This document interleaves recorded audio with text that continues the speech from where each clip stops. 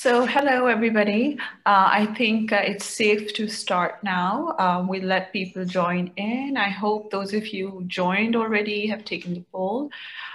Good morning, good afternoon, evening, or may I just say greetings to all of you because we have people from all over the world today. Hope you're all very well. I'm Palvishay from Community World Service Asia, based here in Lahore, Pakistan. Some of you may already be familiar with us, but for those who aren't, Community World Service Asia is a national humanitarian and development organization. We're headquartered in Pakistan and implementing initiatives all around the Asia region. We are a member of the CHS Alliance and the Sphere Country Focal Point in Pakistan. We're also Sphere's regional partner in Asia. So this webinar is hosted by the Asian Disaster Risk Reduction Network's Quality and Accountability Thematic Hub, which is hosted by Community World Service Asia. So the focus of the hub is to strengthen principled humanitarian action in the region through promoting approaches, Q&A standards and approaches and principles among ADRN members. And the hub is organizing webinars and panel discussions around different themes on Q&A during the 2020 regional partnership events that are co-hosted by ADRN, ICWA, UN OCHA, and Community World Service Asia.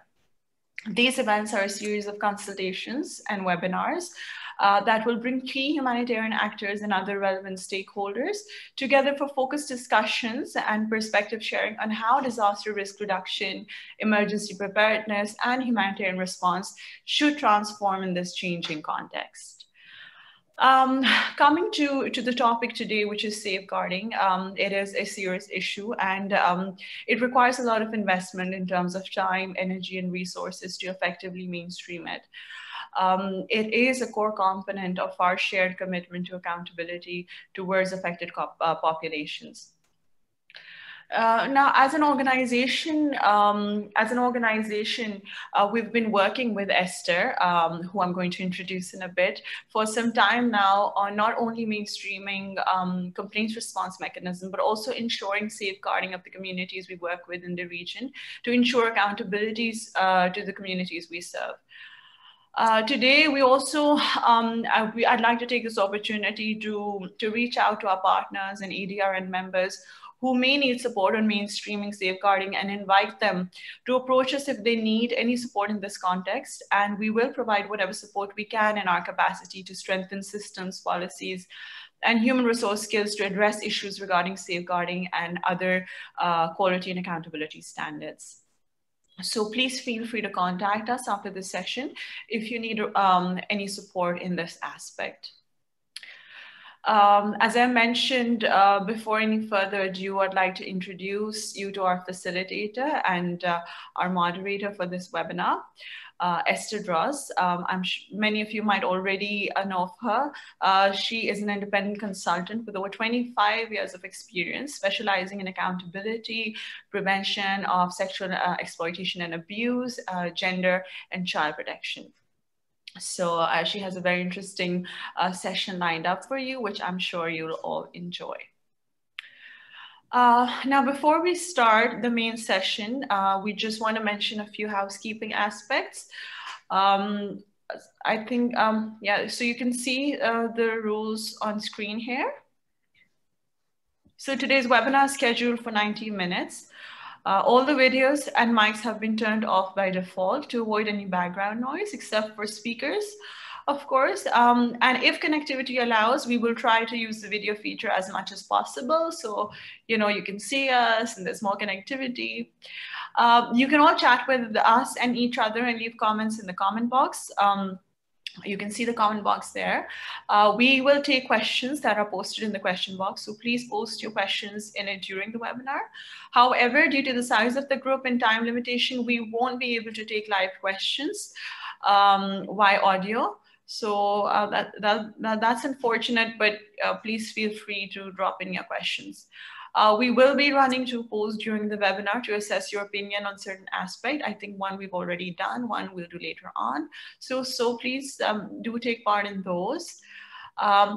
So this webinar is being recorded and will be available on our website, the Community World Service Asia website, for others to listen to.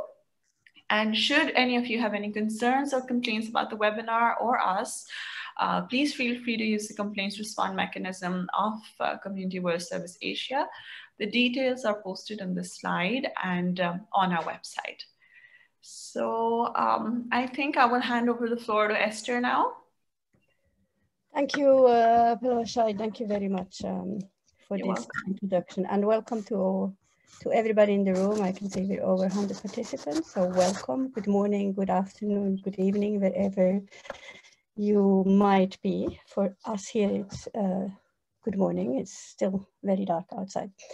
Good. Over the last couple of months, since we've all gone remotely, there have been a couple of conferences and webinars on the topics of safeguarding, prevention of sexual exploitation and abuse, complaints and response mechanism, accountability. What we want to do today, after a quick overview of what we mean by safeguarding and safeguarding framework, we would like to look at safeguarding from a bit a different angle and really put more weight on the P of prevention of sexual exploitation and abuse.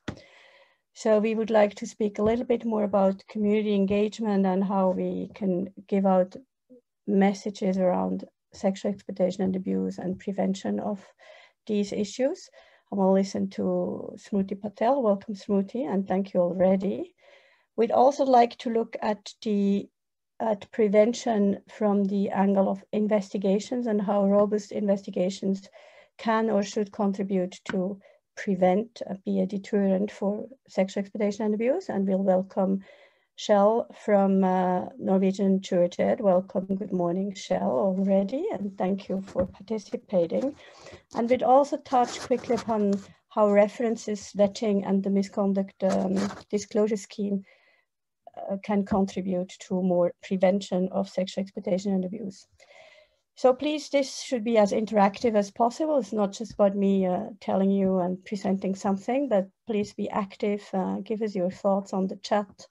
Ask questions, we'll address them as much as possible, and if we cannot address them here, we'll address them later in a Q&A document from as a feedback from this this seminar, from this webinar. So maybe, and I will just want to start with some interactive question, and please give us your opinion on the chat. If you can move the slides, Khurram, to the next one. So when we talk about safeguarding, what are we actually talking about? Can you please use the chat and tell us what you understand by safeguarding, what we mean by safeguarding? Any opinion, any contribution on the chat? If you have to define what we mean by a safeguarding framework, what is this we talk about?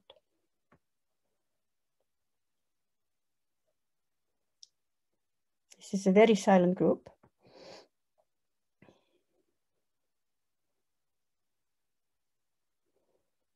Good. Protecting communities we're serving and making sure that they're not worse off in any way because of our work. Keeping people safe. Protection of all. And somebody, how can we save ourselves from harm? Thank you. Protect the community, promoting the welfare of children. Protection of staff and community. And protecting vulnerable segments from all type of abusing. Measure that ensure safety pre, during, and after our work. Keeping all safe, do no harm. Great, thanks a lot. I really like the do no harm. Is that not what resumes so well what we should be doing all the time? Thanks a lot for that one. Creating a safe environment, empower communities to raise their voice. Yes, so that is about complaints, response mechanism, isn't it? How we can enable communities that they can tell us when things go wrong. Good, excellent. Thanks a lot for this. Maybe can you move to the next slide? maybe to just resume everything you've just said. So yes, safeguarding is a set of policies, a set of practices and procedures which an organization must have to protect children, but also vulnerable adults from the harm the organization itself represents for the people it's in contact with, it works with, or it works for. We often have programs to, you can remain on the one before, Puram, please. We often have programs to protect people from harm, so from consequences of natural disaster, from impact of conflict, from displacement, being a refugee, being a migrant, many situations where we need protection. However, when we talk about safeguarding measures, these are meant to protect children and vulnerable adults from the harm we ourselves will represent to people we're meant to protect and work with. So this is safeguarding is much wider than protection. It aims to ensure that the organization itself is safe for people who are interacting with the organization, and that there is no negative impact of the work of the organization to the people. Just to remind ourselves that anybody of us can be vulnerable, an adult vulnerable in our lives.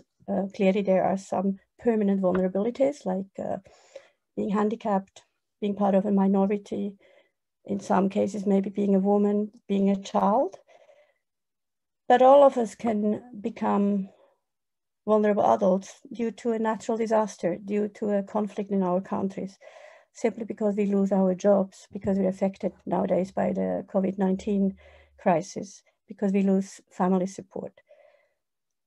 And it's important to take that into account. This helps us sometimes to remember that we can be part of the vulnerable group, to try to imagine how we would feel if we were part of this group, and what are we expecting from the organization who will be supporting us. So we can move to the next one. A safeguarding framework is all that set of policies which will protect us. So starting with a code of conduct, going to a safeguarding policy, a child safeguarding policy, but also maybe your HR manual, your standard operating procedures, child safeguarding procedures, anything which rules and regulates the work we do. A complaints and response mechanism, of course, is also part of this framework, and we'll talk more about specifically complaints and response mechanism on the webinar in about 10 days on that subject. But it's an important component of the framework.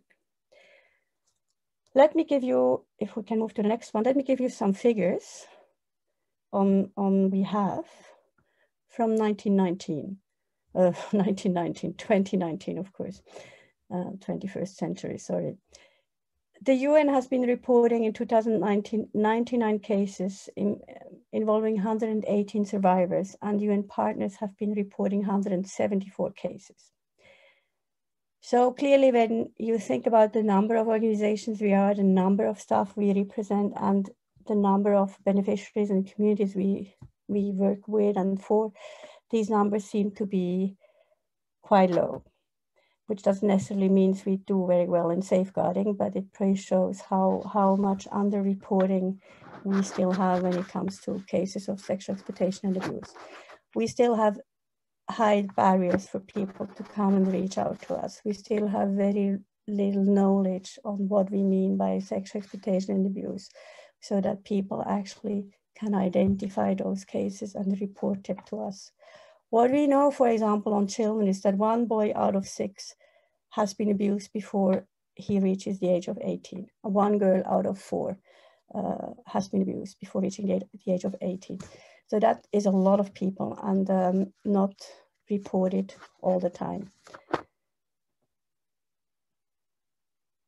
Abuse can happen everywhere, in our home, in our workplace, in our environment, in a community, in a church, in a public place, in a refugee camp, in many different settlements, rural areas, cities. And in most of the cases, exploitation and abuse happens from a person who is not a stranger to the vulnerable adult or to the child.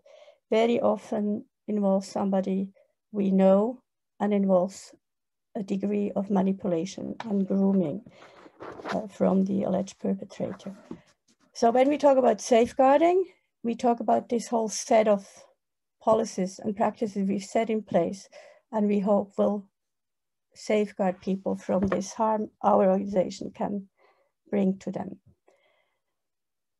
I want to show you, somebody is asking what is the core difference between safeguarding and protection. So that is really the core difference. Safeguarding is much wider. This is not about physically maybe standing in front of those children and protect them, but it's about the whole framework, the set of rules we're setting ourselves, so that we can create a situation, can create an environment where abuse and exploitation cannot happen, or can at least happen less. I want to show you a small movie. We realize very often that exploitation, abuse, and harassment happen because of power differentials. So let me show you a short movie on that subject. Can you, Khurram, can you play the movie for us, please?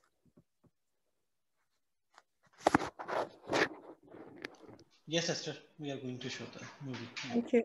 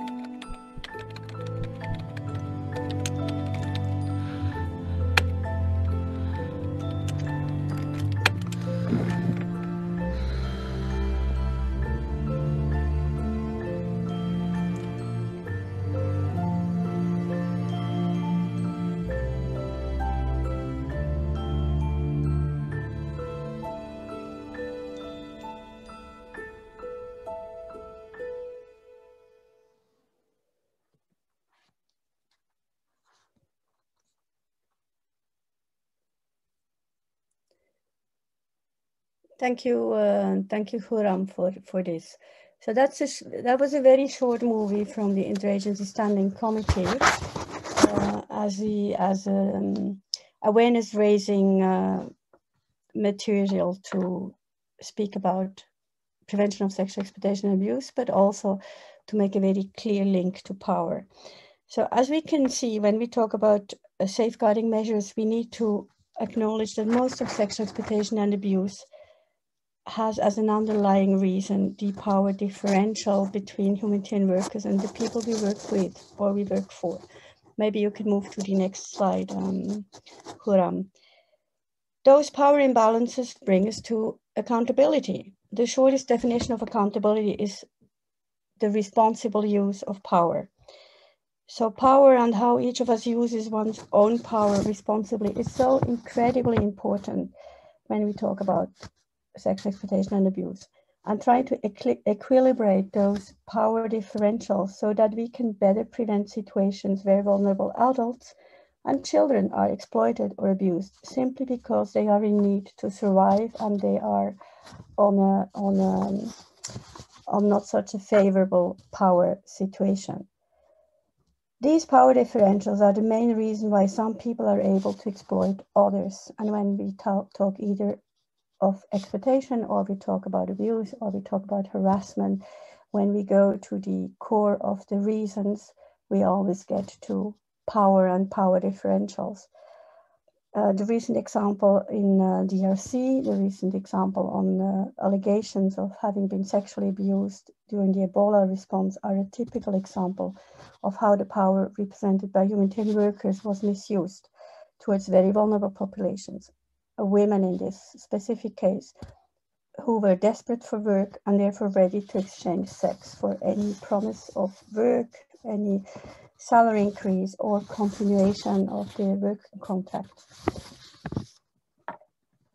So altogether, safeguarding is really about how we change those power dynamics, how we change our organizational culture into a more open, a more equilibrated, a more inclusive and a more diverse workspace where different voices can not only be heard, but they really lead to changes. It also means that communities need to be better integrated and taken into account when we define our safeguarding strategies. What information do we need to share with these communities? And we'll listen to Smoothie just in a short while a bit more about this. What would they like to know about our policies, our staff, our commitments? How would they feel comfortable to complain? And what is their expectation when they are raising a concern? This is also important as through our strategies and policies we have in place, we very often raise expectations, and some of these might not be realistic. Shell will speak more about investigations just a bit later, but raising a complaint does not necessarily mean that the investigation will be able to uphold the allegations, because we'll still need to collect sufficient evidence to confirm misconduct. So having this dialogue with the committees, not only on our commitments, but also on their expectations, on the limits of what we can do, on the procedures we have in place and how this practically works, helps to manage community expectation, but it will also improve our mutual understanding on the complexity of those issues. We'd really like to see that picture with the elephant and the mouse in a more balanced way. Can you move to the next slide, please, Khurram? Thank you. So power dynamics, power balances, imbalances are really linked to wealth, to knowledge, to independence, privilege, economical status, social status, and also the ability to set values and norms. It's not easy to change quickly some of these factors. However, the knowledge, the access to information, how we share information, how we share knowledge contributes to give more power, because knowledge is power. So sharing better information, sharing more knowledge are key and are an essential basis to equilibrate power and help communities to be fully integrated in this accountability cycle to prevent exploitation and abuse. It's also probably one of the easiest factors we have and upon which we can have influence. We might not be able to change wealth and status and privilege so quickly, but we can definitely improve a lot on how we share knowledge and information. So sharing knowledge and information on sex exploitation and abuse, this is also explaining in plain and simple language, as exclusive and diverse as possible, what we mean by exploitation and abuse. So that concretely means that we need to take into account numerous languages we speak, variety of traditions we have, number of different cultures and origins we work in and we work for. So this needs to be, communication on sexual exploitation and abuse needs to be much wider than repeating the core commitments to staff and communities. We need to engage into dialogue. We need to explain in simple language what all those different definitions mean, what we mean by safeguarding to start with. We need to think through different communication tools, use technology when it's appropriate, but also think about different environments where maybe the tradition is more verbal, where maybe populations, communities are illiterate, so we cannot use written communication. There are some great examples in West Africa where we use theater programs to disseminate messages on sexual exploitation and abuse. In some refugee camps, expected behavior is explained regularly through radio programs, again in simple languages. Palestine, there are great examples of organizations reaching out to young program participants through acting courses and improvisation games to talk about child abuse and exploitation. And another interesting example is the organization Green String, again in East Africa, which is working with storytelling and drama groups to talk about definitions and understandings of situations linked to sexual exploitation and abuse, and we can share their website later. I would like now to turn to Smruti Patel, who is the Executive Director of the Global Mentoring Initiative here in Geneva, to talk to us more about how this initiative supports partners and communities in regards to safeguarding and prevention aspects. Thank you, Smruti. Thank you, Esther, and good morning, good afternoon, or good evening, wherever you are. Well, here it's morning. Thank you for giving this opportunity to share some of the experiences. So as Esther said, I'm Director of a Global Mentoring Initiative, and I work with partners from different parts of the world to develop a culture of safeguarding. And so I wanted to share some experiences with you on that. But I want to start my journey when I first became an aid worker in 1995 with my first mission in part of Asia. And that, Esther, that video you just showed is really powerful, because I remember being on the other side of it, basically being an aid worker and seeing child abuse happening and not knowing where to go, who to contact, how to deal with that situation. And that heartbeat that I heard was my heartbeat, because I could see the harm that was being done, but I had no idea what to do, how to approach. And when I did approach, nothing really happened. So in a way, this is kind of a circle when I see this video. So my work actually is really with working with partners to really think about safeguarding holistically. And I remember that thing about not knowing where to go, right? And that for me, it has become a quest in a way of how do we create a culture inside the organization and outside? Because I think unless we start inside with the staff, you cannot permeate that culture outside of safeguarding. So one of the first thing I do with partners is sit together with the senior management and start talking about the values.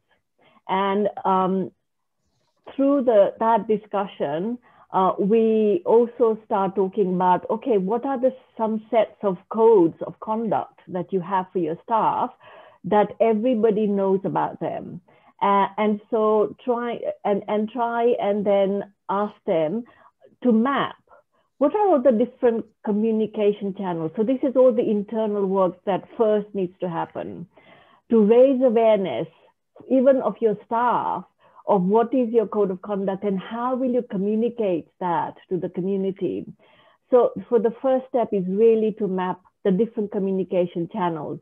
So for example, I'll give you an example from my work in Myanmar. So some of the channels they talked about was the regular meetings that staff have at project level, which is either every week or all staff meeting, which may be every month, or they have every quarterly meeting on specific issues, or there's trainings happening. So what we try to do is get them to say, okay, these are opportunities for communicating on your code of conduct, reminding people, and then producing messages. And again, we created a small group of people within the organization to look at how do you communicate these messages outward? What are some of the ways of doing that? So that kind of created this buy-in from the staff and also the senior management. And buy-in from the senior management is absolutely key because you need resources, meaning human resources, right? And a commitment that this is really important to the organization. So that was the first step. The second step was really accompanying them to the communities because when we had this conversation, it transpired very quickly that people didn't feel very comfortable of how they bring this topic up in the community because we are there to help them and that they want to give this idea that we may be harming them. So there was a whole kind of training with the staff to say, how do you bring this to the community? And what I really encourage them is really talking about the values as part of the code of conduct, you know, in terms of transferring the code of conduct to the communities. But what we first did is we did a mapping of who are the different communities you work with and what kind of communication channels you use at the moment in terms of your programming. And we looked at those channels and so what kind of key messages can you provide through those channels. So just give you an example. So the programming coordinator, for example, said, we can look at each of the programs that we're running and we communicate messages about what the program is about, the timelines and all of those things. So we will also include there the key messages around the types of behavior that's expected from our staff in being with the community and where could they go if there is a problem. So, so there was a bit of a holistic approach. We did the same with all the other divisions in the organization. Then we moved actually to the community. So then I worked with them to map who in the community are actually working on safeguarding the broader aspects. So for example, in the communities we visited, there are child protection focal points that's already there. There are others who are working on women's issues.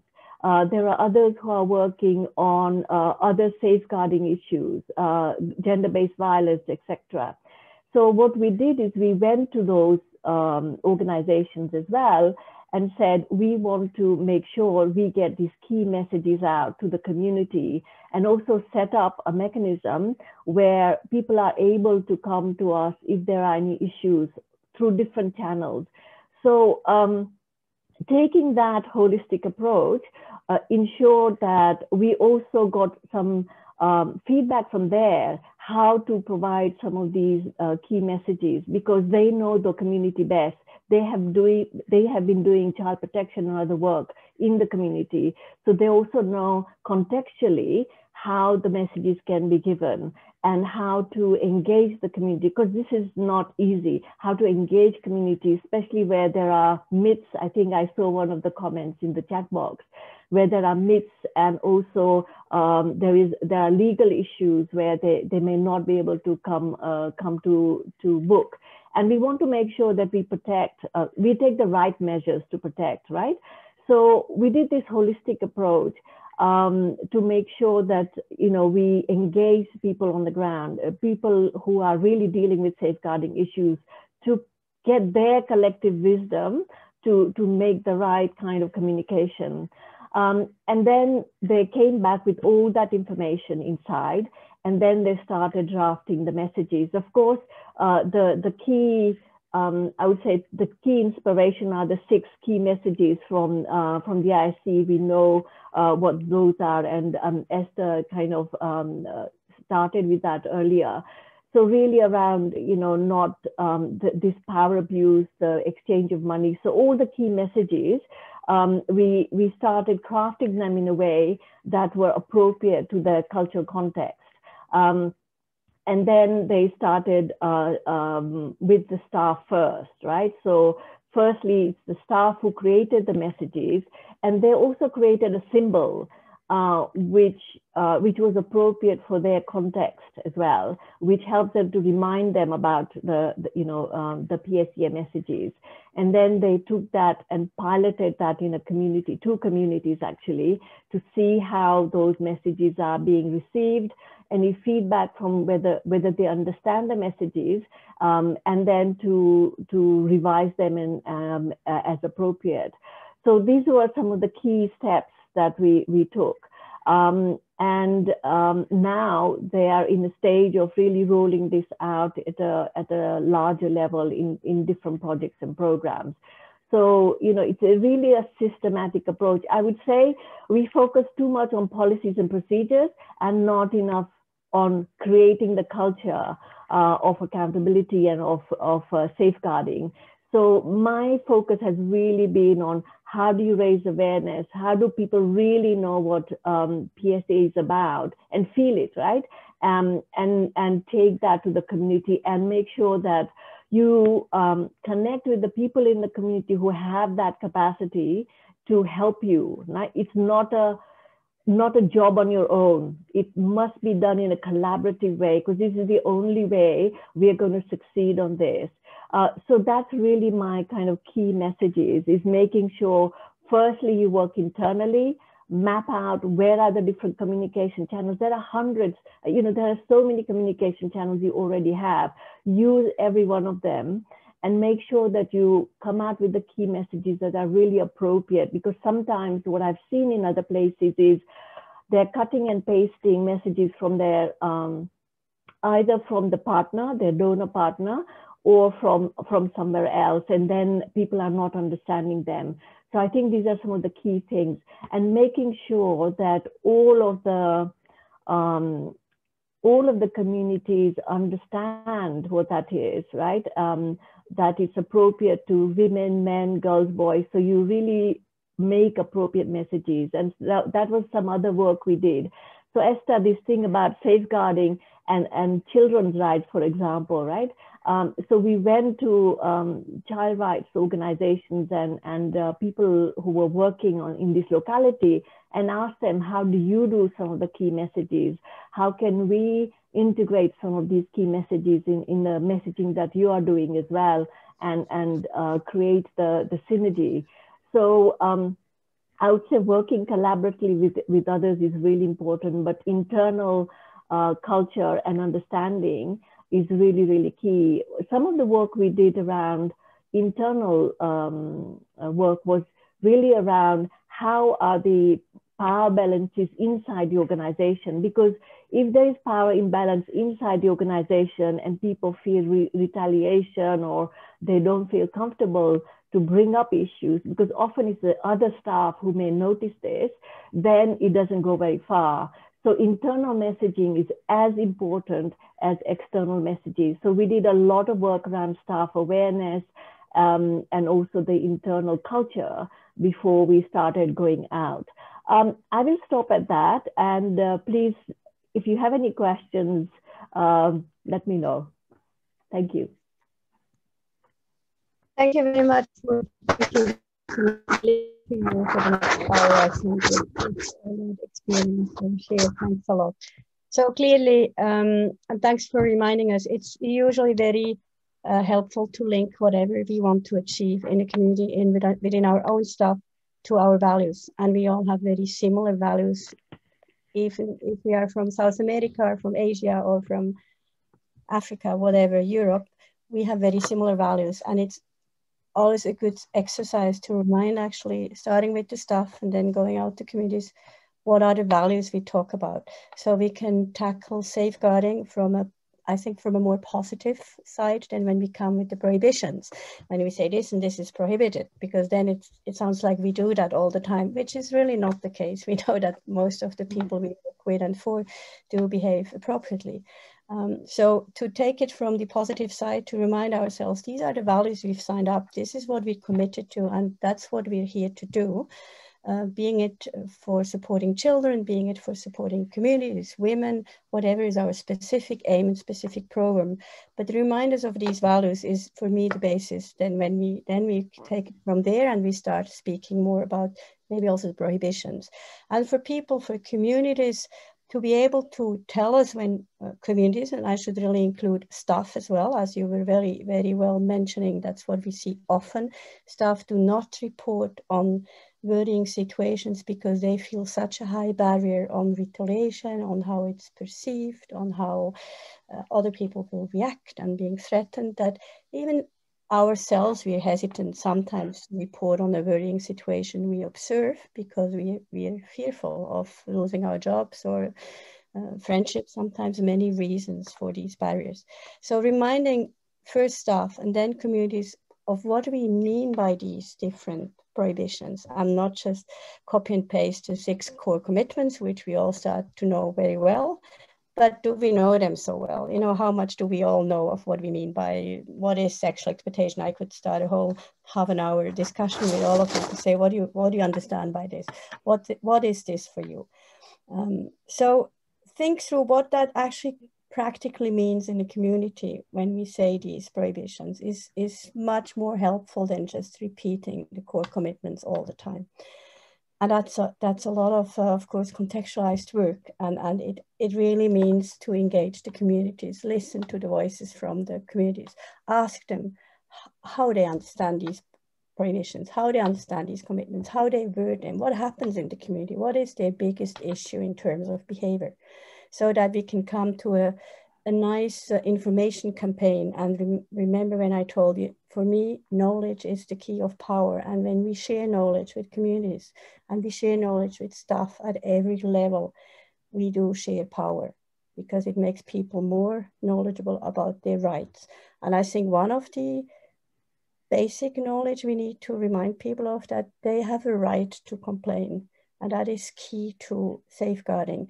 If we all know that there is a complaint system and that we can be complained about, and that there will be, and Jill will just talk about this now, there will be an investigation and there will be some disciplinary action, we will change our behavior more than if we think that nobody watches what we do and we can just get away with just about everything.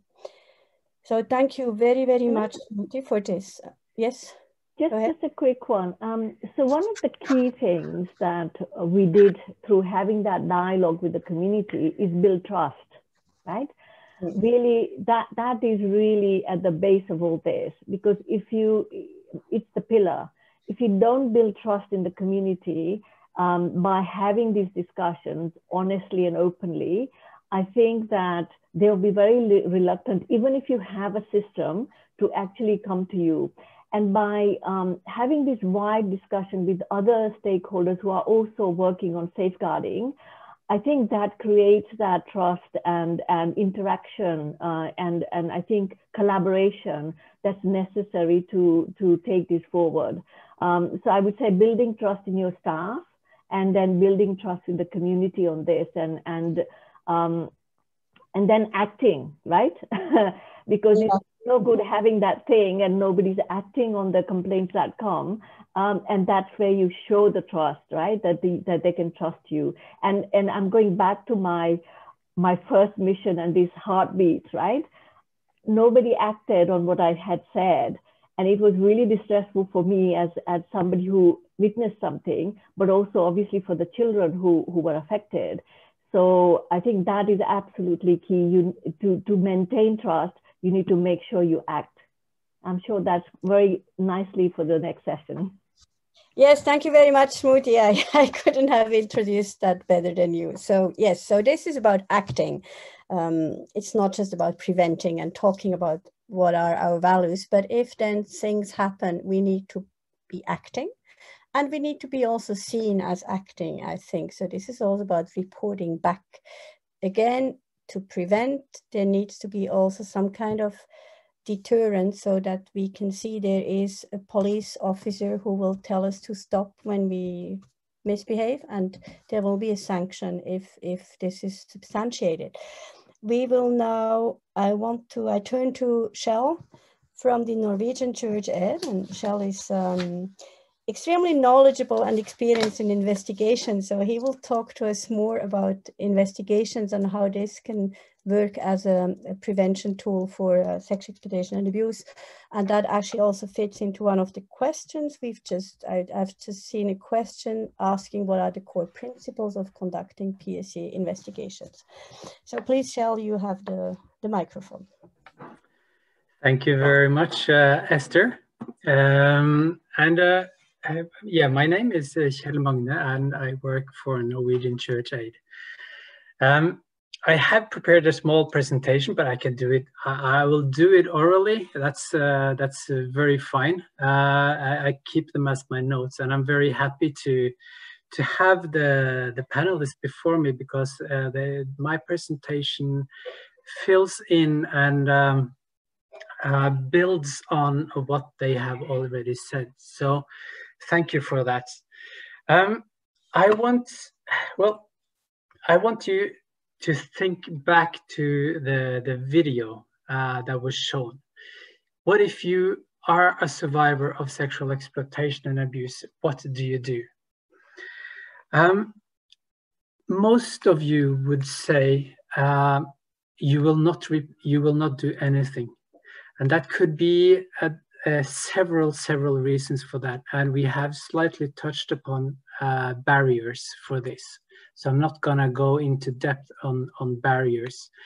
But what my previous presenter said, that you need to know what the expected behavior of the people that work with you, and you should know how to be able to report it. So that's key. And statistically, I'm very sorry to say that very few, well, not enough. I don't have the exact statistics, but we know that many people don't report it. And if they do report it, they have expectations, as we have touched upon already. And I also appreciate what you said just now, that trust is the key. I like to say you have to walk the talk. And when it comes to investigations, you kind of have to follow the procedures. Although I like what you have already said, it has to be a culture. It has to be built into your system. You shouldn't have to rely on a document at all times. But when you do an investigation, you have to refer to documents. You have to refer to policies. And so you need to have those policies in place. And to build trust takes a long time. Trust is not something you are given on the first day you work. You have to earn trust. It could take years to build trust, and it only takes a day to take it down again. So really have to be careful, and you have to be structured and work and build up this trust. So you have to design a system that actually fits your system, or fits the context you work in. And it's crucial that you follow your procedures. You also mentioned briefly that you shouldn't make promises that you can't keep. And I would like to stress that a lot. If you make promises and you can't keep them, the trust is torn down very quickly. And you, in the complaints mechanisms, you promise confidentiality. If you breach the confidentiality principle, you lose the trust. So keep the confidentiality. You should be honest and transparent. There are certain limits in investigations that you can't do, especially now in COVID-19 situation. Be honest about those limitations so that the people you work with have the right expectations. Otherwise, this will also damage your trust. And as important, you should treat everyone with dignity and respect. It's easy for me as an investigator when I receive a complaint. I see it in my inbox and I read through it and I say, okay, this is not that serious, because I have had more serious cases. That's extremely dangerous thoughts. For the person that filed a complaint, it's deadly serious, and you have to treat the complaint as deadly serious. You can't differentiate the complaints between each other. You have to treat them with dignity and respect, and that's very important. In NCA, I have been in this position for a bit more than a year, since August 2019. In summer 2019, our main back donors, which is the Norwegian Ministry of Foreign Affairs and the state funding called NORAD, they represent about 40% of our income. So they are our big donor. We really rely on them. They told us that they don't have trust in our system, and that by then the alarm bells went off by the NCA management.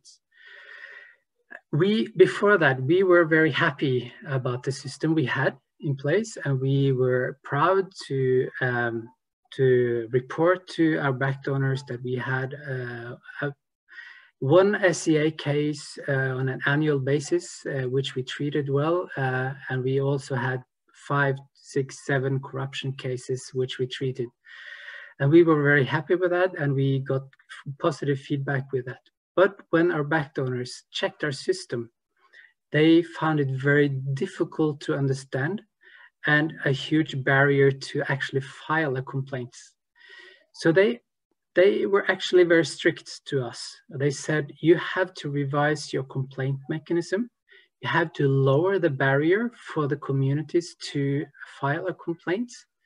And we want to see more cases. Statistically, in the countries we work, there are far more cases than what we can document. And there are no reasons to believe that NCA is better than other organizations. So we suspect that we have more cases that are not reported. We did a very quick change in the system. We lowered the barrier, and by lower the barrier, I mean that we made, well, the previous system, we had 4 different channels to complain, and the complainant had to analyze what kind of complaints, which channel to use. That is taken away. We now have 1 channel for every single complaint you have, 1 channel. And this complaint comes to me and a team of 2 others. We do the analysis of the complaint and treat it according to to the relevant procedures. And we also accepted anonymous complaints. Not all organizations do that, but we decided we want to try that. And immediately we saw effect of this change. From January to August, we received 12 complaints. From September to December, we received 22 complaints. So we doubled the complaints in 1 quarter. And since January 2020, we have an average of between 20 and 25 complaints per quarter, so per 3 months. So up till now, in 2020, I have handled 78 complaints on all aspects. And among those 78, we now have 40 complaints on corruption. We have 10 complaints on sexual exploitation and abuse. We have 3 on harassment. We have 1 of a suspected breach of national laws. And we have what we call other category, 24 complaints in the other category. Other category is not something that we start investigations on. That could be a complaint from a private donor in Norway decided to, well, because of a political campaign we had in Norway, they don't want to fund us anymore, give us any money. And that's not something we need to investigate. We have some of the experiences we have from this change is that one of the country offices, they filed an SCA complaint. This is an SCA complaint between 2 staff members.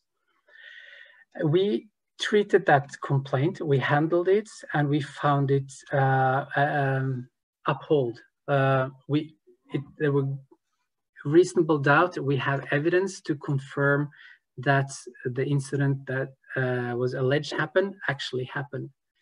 And the alleged perpetrator confessed everything and said that,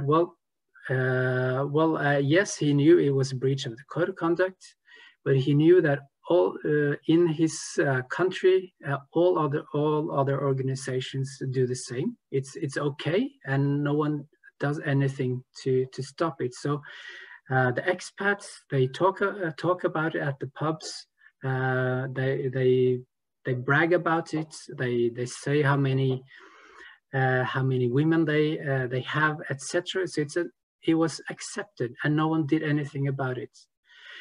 After this person was dismissed, we received, within 2 following months, we received 5 more SCA cases on the same country office with the same topic and internal SCA cases.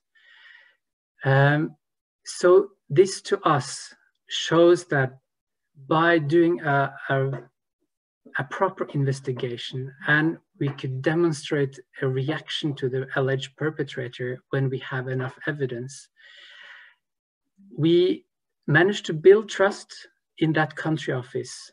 And we also managed to see that, okay, it's not okay to treat our colleagues in this way. We actually have to stop. 3 of the 5 were dismissed. The 2 of them were given written warning, so all of them were found guilty, so to speak. We have also a different experience, which relates to the confidentiality part of investigations, which is challenging, because we also received an SCA complaints in a country office. The complainant was a second-hand witness. So this was something she had heard, and it was alleged breach of the code of conduct, so she felt she had to file a complaint.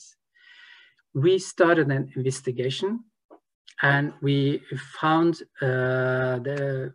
evidence, and we treated it accordingly. and the perpetrator was also dismissed. What we didn't know was that this rumor that this complainant filed was a rumor that everyone knew about.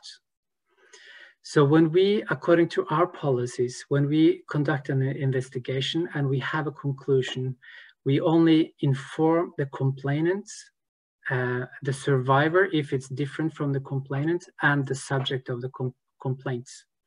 We didn't inform the rest of the country office because they, according to our policies, they are not entitled to know this information, and we didn't know that they knew about these rumors.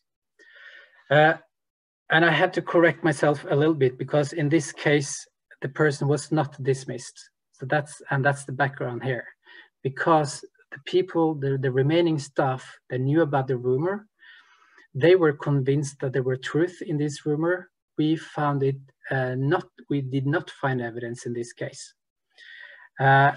But with no actions, the staff reacted in a way that they said, well, nothing is happening. So we actually contributed establishing a culture where it was acceptable to treat fellow staff members in this way. So it's extremely tricky. It's very difficult to conduct SCA investigations. I have now, well, the last, where are we now? We are in November, so the last 11 months, I've been part of 15 investigations. And it's extremely time consuming. It's extremely difficult, and we rely on evidence. And in internal matters, or if when a perpetrator is filing a complaint, it's very rarely solid evidence, and that's a headache to us as investigators. Yeah, I don't think I should elaborate more on that, but I think my conclusion, my statement is that if you develop robust complaint mechanisms, that's a prerequisite. And if you conduct robust investigations, you walk the talk, then you build trust among your staff, your local communities, and your stakeholders. And this way you can demonstrate that the perpetrators are sanctioned, and hence you contribute to prevent sexual exploitation and abuse. I think it's important that you demonstrate that actions is taken so that people trust your system. If they don't trust your system, they will not file a complaint. I think I'll leave it with that. That's my short 10 minutes or so, or probably more. So if there are any questions. Thank you very much. I was muted. Thanks a lot. Very interesting and some very important points. So thank you for sharing these. I do take from you that the robust investigations are part of a robust complaints system, and we can only have change of organizational culture if we walk the talk, and if one can see that when a complaint comes up, it's looked into. And we both know that it's not always substantiated, which doesn't mean it didn't happen. As we all know, all of us who do investigations, a complaint cannot be substantiated simply because there is no evidence. And it's important to remind ourselves that complaints handling is also about being a fair and independent process, and everybody has rights in that process, the alleged perpetrator actually as well. So if we cannot substantiate a complaint, well, then that's how it is. Can be very frustrating, but it can also be that nothing has happened. But if people see that we do that, and if we do reply, and if we do communicate about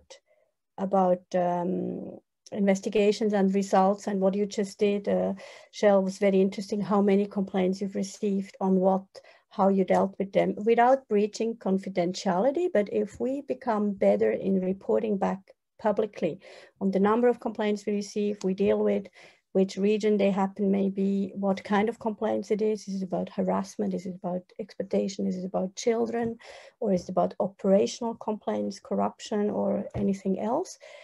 It does show that we as an organization take this very seriously and do act upon in any case. And that builds trust on one side. So people will trust more that they can come forward and talk to us confidentially. But I believe it also will give a very clear message on prevention. It actually means in this organization, we have rules. And if things come up, we will look into them professionally, quickly, swiftly, and we will take action if we can substantiate the complaint. And that definitely, as I was saying before, this is a bit the police officer who is implementing traffic rules. If nobody is ever telling you that you've just passed the red light, you know, you'll continue doing that all the time. Whereas if there is a policeman standing there and giving you a big fine or taking your driving license away from you, that's much more efficient as a deterrent. And if you make that publicly known, it also gives a message to other staff and other people who are working for us.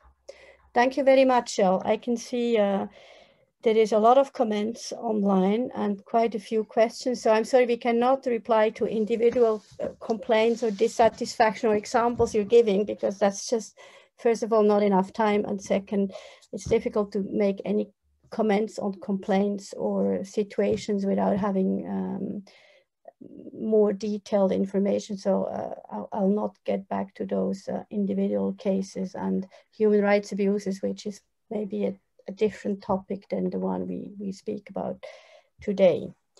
Thank you, Shell, very much. Good. Let me, any questions to Shell and or to Smoothie, specific questions? While you do that, I just, if we can go back to the presentation, maybe Khurram, I just wanted to tell you to end this presentation, okay, there is prevention, in the sense of communicating better, giving clear messages, explaining what we mean by what we do. There is prevention in terms of robust investigations, so clear guidance on investigations, clear systems, how we do that, disciplinary action if needed.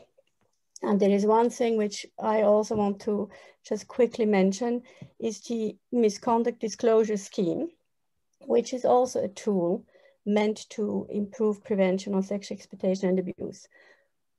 This scheme is hosted by the Steering Committee for Humanitarian Response.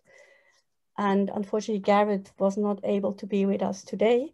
So I'm just quickly presenting that scheme to all of you. And you can then get back to them to get more information if you'd like to.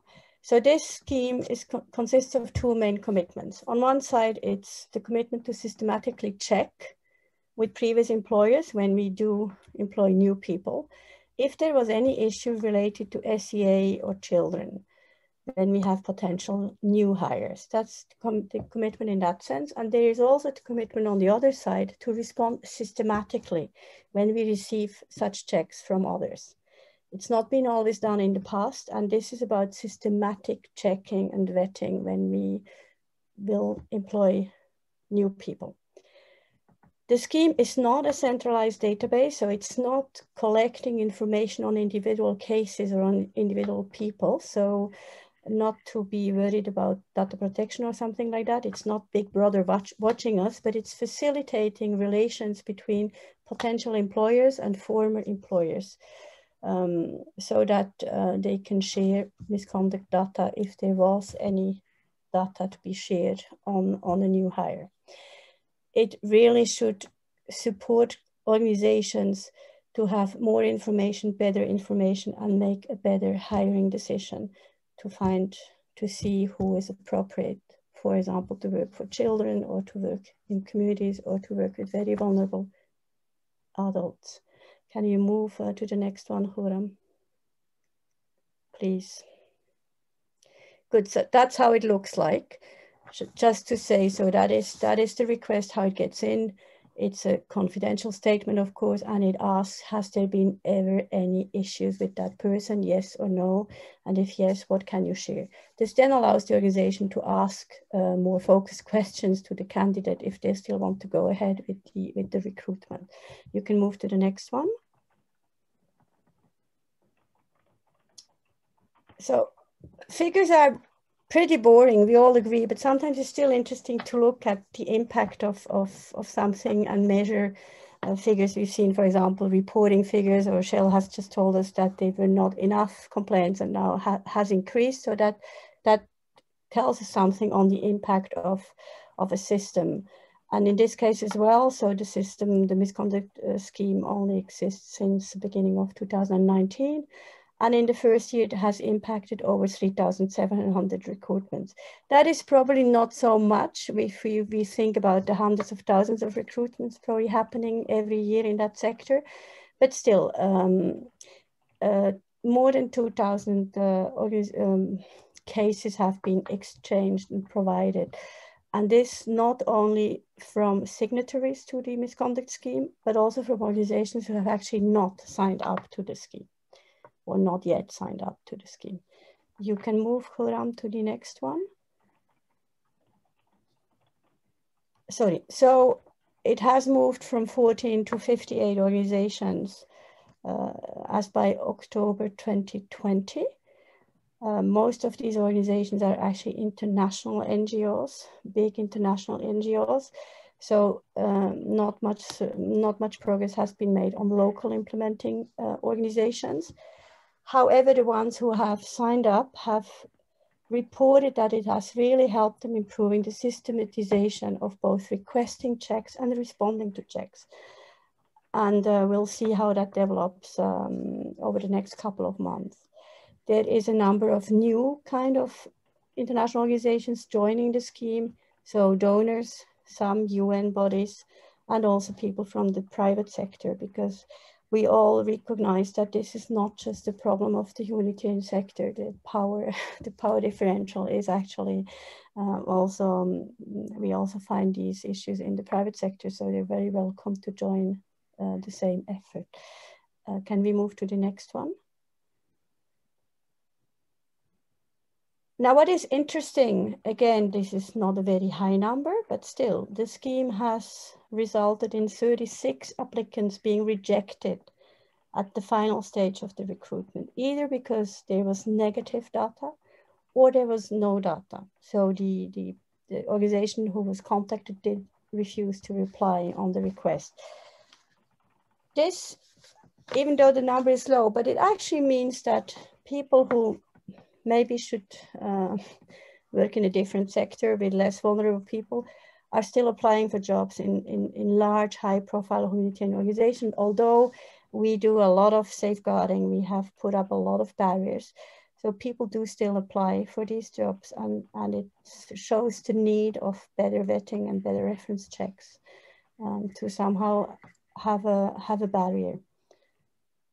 And maybe you can move to the last one, Khurram. Good. I'm sharing the contacts from the Steering Committee of Humanitarian Response. They're very happy to give you more information on the scheme, tell you how it works, how organizations can sign up, what is expected, what is your obligations once you're signing up for this scheme. It's just another tool which should help us prevent, same as the investigations Shell has told us about, and same as improved communication. Good, thank you. So now the floor is yours. We have another 10 minutes left. So anybody from the audience would like to share something with us? Okay, somebody is asking, I want to take that question in direct reference checking. Does it mean that the candidate who had experience in violation of SCA won't be dismissed from potential job? She applied. I'm not sure I'm 100% understanding the question, but somebody who has, and Shelley will confirm that with me, if an investigation demonstrates that somebody has violated sexual exploitation and abuse commitment, most of the organizations have quite a clear zero tolerance policy about that, and it would mean that the person is dismissed in most of the cases, I suppose. Shell, maybe you want to reply on that one. No, I agree with that. If there are clear breaches of the rules and regulations, they are normally dismissed, unless there are some factors that, yeah, it depends on the seriousness of it. But what we have is, if it's not dismissed, it's a written warning, and they might be given a new position in the organization, etc. But there are some kind of reaction. But normally, if there's a breach, there's a dismissal. Okay, thank you. And we know that there are some countries where dismissal is maybe more difficult.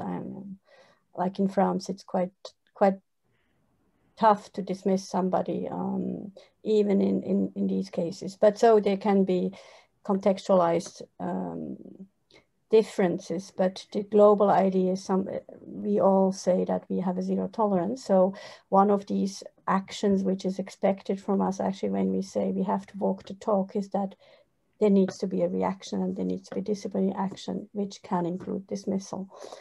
It then means the misconduct scheme would mean that if this person then goes to another organization, from NCA to, I don't know, Save the Children, and NCA receives a request, if NCA is a signature to the scheme, they would say we had an issue and this person was dismissed on grounds of an NCA investigation.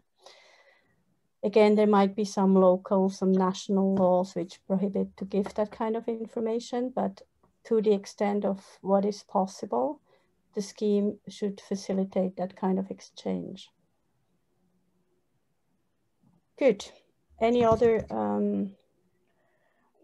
I just, some of the comments that I'm seeing in the chat about it is the state's responsibility to address safeguarding issue occurring in the society.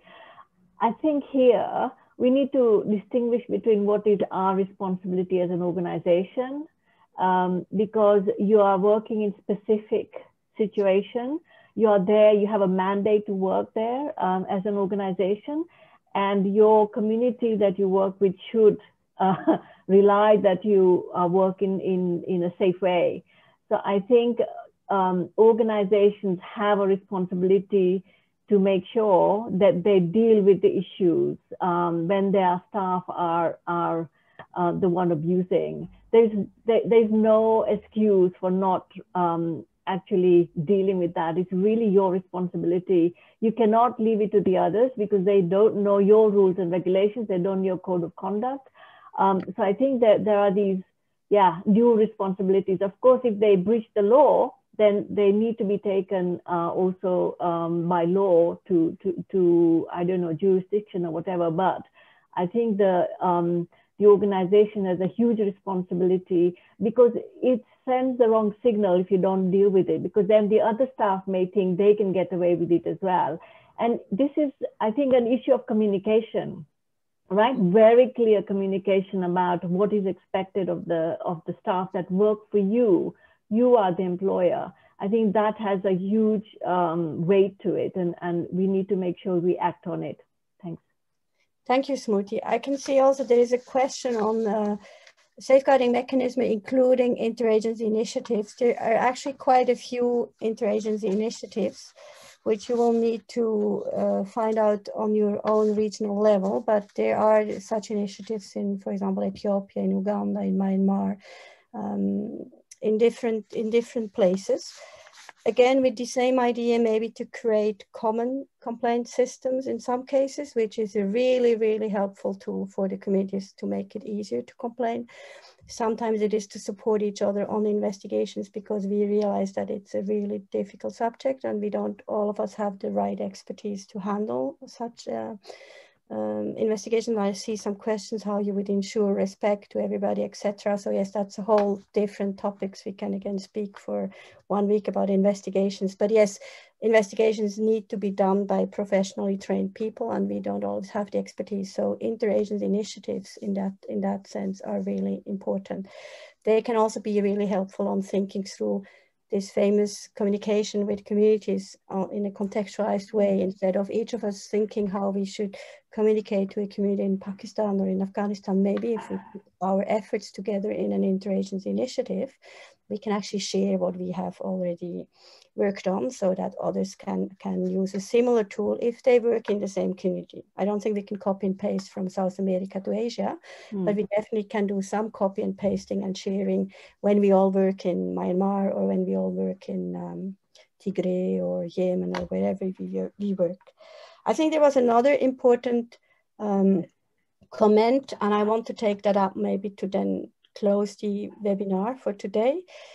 Somebody has been suggesting in the chat that the name of any abuser must be shared with organizations nationally and internationally, just to remind ourselves that even the abuser has rights, and that would actually violate his or her rights in most of the countries. So this is again not maybe about throwing somebody out there. It's to ensure that this person cannot do any harm anymore. We're not the police, we're not the law, we're not putting people in jail. We want to ensure that our own organizations are safe from potential abusers. But in most of the countries, this would be actually illegal to share a name publicly, internationally and nationally. And not to forget that we, when we investigate cases, we are just us, so we can get it wrong. Actually, we can make a mistake, and even if we substantiate a claim, we need to remain quite humble, I think, and think sometimes maybe we haven't seen the full picture.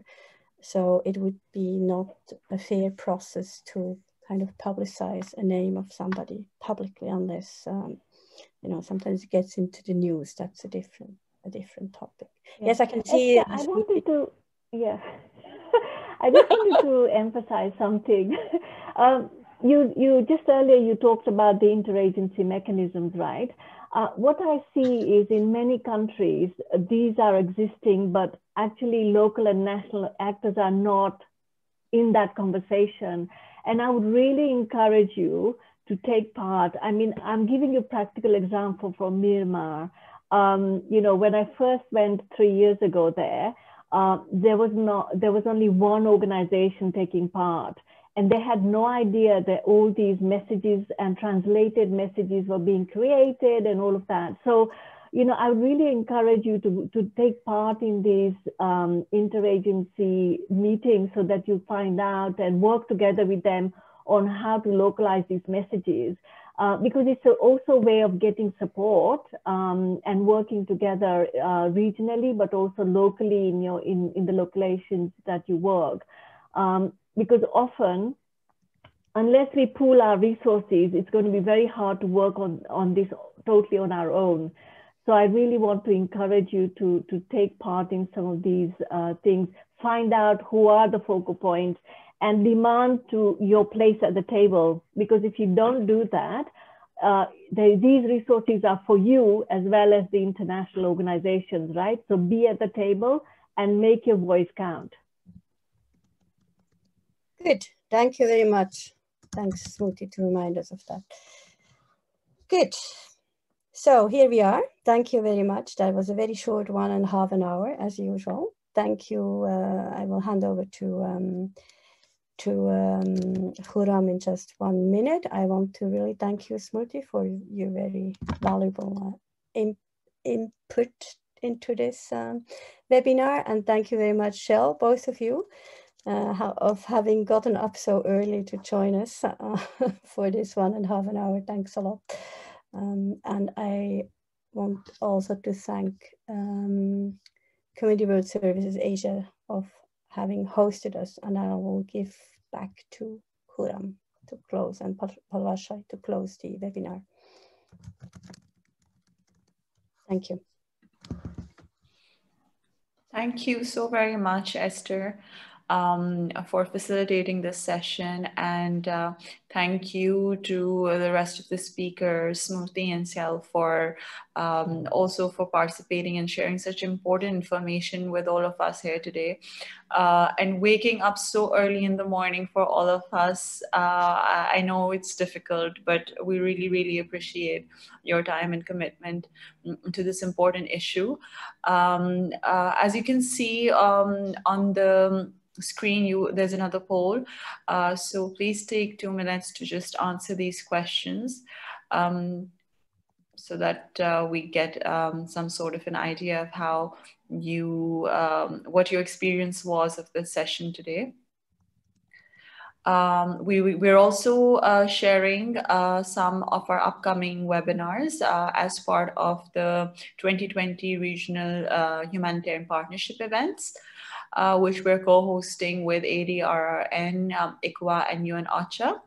So there are more events coming up which might be of interest to you. So you can log on to our website and you can get more information on these events. There's one on November 30th, then on December 2nd and December 14th. Thank you to all the participants who joined us from all over the world. Thank you for your inputs during the session in the chat groups and in the question and answer box. So thank you all, and have a good day. And again, thank you so much, Esther. It's my pleasure. Have a good rest of the day. Bye-bye to everybody. Thank you. I just want to remind 30th of November, we have this A4EP webinar on coordination and representation. Please join us. Harun Yes. will send you the information. Yes, this is coordination, representation, who is making these decisions. And I'm sure you enjoyed Smriti's talk. And so there'll be a lot more of Smriti there. So for those of you interested, please join. This will be a great session. Thank you all. Thank you very much. Bye-bye. Bye-bye.